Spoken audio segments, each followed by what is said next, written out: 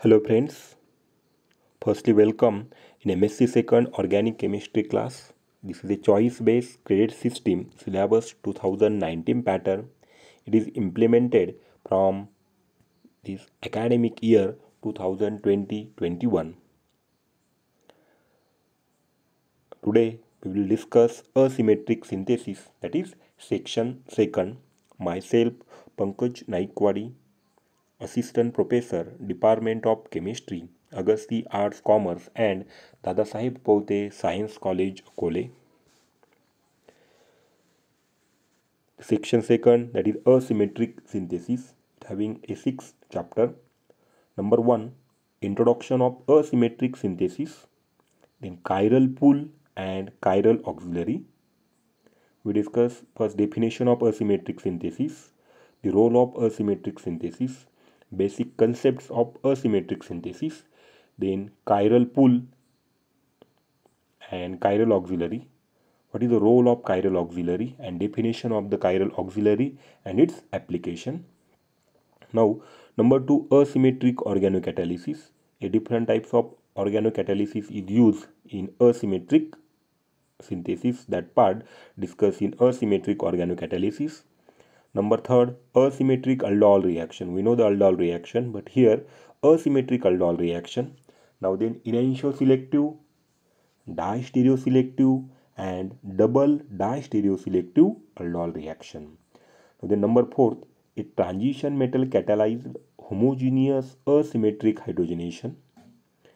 Then number 5, transition metal catalyzed homogeneous asymmetric hydroxylation and epoxidation. And number last, asymmetric phase transfer and ion pair catalysis. This is overall about the asymmetric synthesis. This is a total syllabus of the asymmetric synthesis, 6th chapter. We discuss one by one. First, definition of asymmetric synthesis. Synthesis in which formation of asymmetric compound is called as asymmetric synthesis. We will define the asymmetric synthesis. Synthesis in which formation of asymmetric compound is called as asymmetric synthesis. Then the question is that what is meant by the asymmetric compound? The asymmetric compound is also called as optically active or chiral compound. Optically active or the chiral compound. Then what is the meaning of the asymmetric compound? Or what about the asymmetric compound? In case of asymmetric compound, it does not possessing any type of symmetry. And second thing is that it shows mirror images but non-superimposable, called as enantiomer. Before going to start a detail in asymmetric synthesis, firstly focus on the basic concept,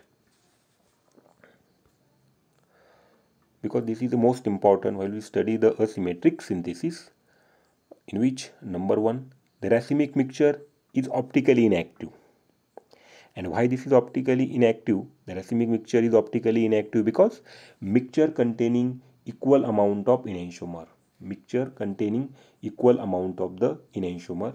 Here, a simple example. This is a ketone and it is a prochiral.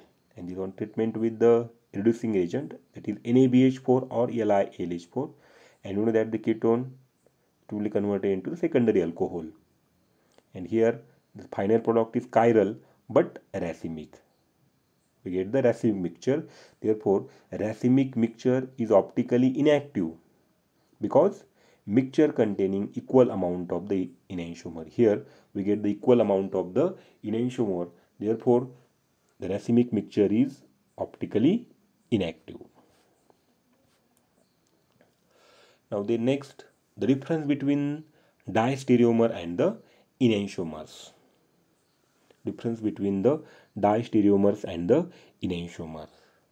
In diastereomers and enantiomers, we have to remember that in diastereomer, the isomer which are not mirror images to each other, then it is called as the diastereomer. And in case of the enantiomer, the non-superimposable mirror images to each other, then it is called as the enantiomer.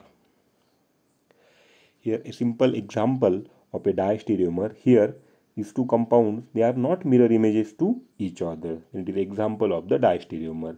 And in case of the enantiomer, here they are the mirror images of each other. Here I have mentioned here mirror. They are mirror images of each other. Therefore it is an example of the enantiomer. The next difference in diastereomer and the enantiomer. In diastereomer, all configuration of chiral carbon are not inverted. In diastereomer, all configuration of chiral carbon are not inverted. Okay, we have to remember that the all configurations of chiral carbon are not inverted. Consider the configuration of the one diastereomers are RR. Then other diastereomers may be RS or the SR. That means the one configuration is remain as it is. That means RR and other having the RS or the SR. But in case of the enantiomer, in enantiomer all configuration of chiral carbon are inverted. That means the here the RR it will be converted into the SS. RR it will be converted into the SS, or the SS it will be converted into the RR. That means the enantiomers. And here if only one configuration is changed in diastereomer, then they are called as the epimer. They are called as the epimer. Now then second difference in enantiomers and the diastereomer. In enantiomer, the physical and chemical properties of enantiomer are, except the rotation of plane polarized light and behavior of environments are different in chiral environment. Here examples are given: R-limonene and S-limonene, and also the S plus carone and R minus carone. Their smells are also given. And in case of diastereomer, the physical and chemical properties of diastereomer are different. While the physical constant, solubility, energy of activation, rate of reaction, etc.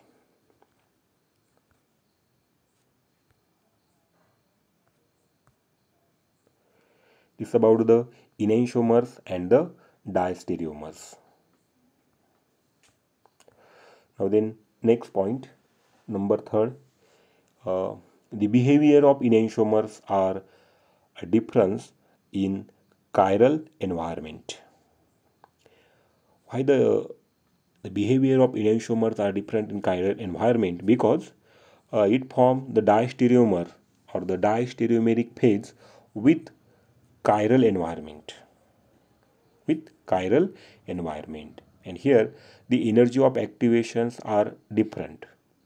The energy of activations, here I mentioned the energy of activations are, this is a graph of energy of activation, and here energy of activations of the diastereomers here are given, and the energy of activations are different, reactivity and the rate of reaction. Here the enantiomeric products in unequal amount, that means this ketone, here nucleophilic attack on this carbonyl carbon, we get the two different product. That means from here right hand side and here left hand side. Here the enantiomeric products are produced in unequal amounts, and here the diastereomeric transition states are given. Here nucleophilic attack on the ketone in chiral environment, we get the formation of these two products. Okay. Now the next number fourth, how to obtain the optically active compound. The next question is that how to obtain the optically active compound. For optically active compound, if reactant, then reagent, catalyst and solvents are optically inactive, then the formation of product will be always optically inactive. We have to remember that if reactant, reagent, catalyst and the solvents are optically inactive, then the formation of product will be always optically inactive. Here the simple reaction, this is ketone. Here ketone, formation of two different products. Let me from here right hand side and the left hand side. The enantiomeric products produced in exactly equal amounts, and here the transition state series having equal here. Both the transition state energy of activation here same. Here nucleophilic attack on ketone in a chiral environment. Okay. Then the next question is that, but during reaction, if either any one of that means reactant, reagent, catalyst or solvent are optically active, then formation of product will be always optically active, that is asymmetric. We have to remember that this is the most important. During reaction, if either any one of reactant, reagent, catalyst or the solvent are optically active, then formation of product will be always optically active. Such a synthesis it is called as asymmetric synthesis. And why this happen? Because reaction take place through a distereomeric phase or the transition state. Generally, it is called as enantioselective reaction because formation of one enantiomer over the other. How will you define the term enantiomeric excess?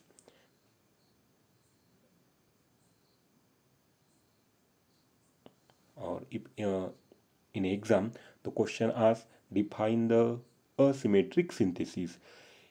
During the reaction, if either any one of reactant, reagent, catalyst and solvent are optically active, then formation of product will always optically active.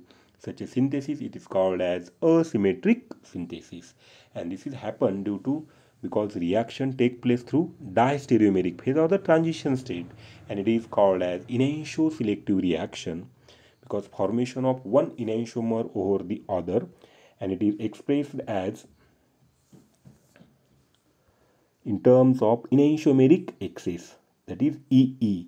Enantiomeric excess or EE is defined as excess of one enantiomer over the other. It is expressed as percentage of the whole. And enantiomeric excess or EE is equal to major minus minor divided by major plus minus minor into 100. Here the examples are given. Here the starting material, here the 98S2, here the mixture of distereomer, and this part is actually the chiral auxiliary. This LiOBN, the OBN it will be attack on this carbonyl carbon and departure of this chiral auxiliary. Here the byproduct, here the this is the chiral auxiliary. It can be used, it can be recyclized in next reaction. That part discussed in next lecture. Here this is a product. This is the we get the 98S2 to the mixture of enantiomer. Here here the stereochemistry, that means this is 98%. This is first product, and 2% in 2% the stereochemistry of this group is backside. That means 98S2 to the mixture of enantiomer. And here the enantiomeric excess is 96%. How this 96%? The enantiomeric excess is calculated by a simple formula. That means percent enantiomeric excess EE is equal to major minus minor divided by major plus minor into 100. Here 98 minus 2 divided by 98 plus 2, that means 100. Here 100 gets cancelled. 98 minus 2, that means 96%. Therefore percent enantiomeric excess is 96%. In exam the question asks define the enantiomeric excess or calculate the enantiomeric excess of the following reaction. At that time we have to write the definition of enantiomeric excess. The excess of one enantiomer over the other, it is expressed as percentage of the whole. Okay, thank you.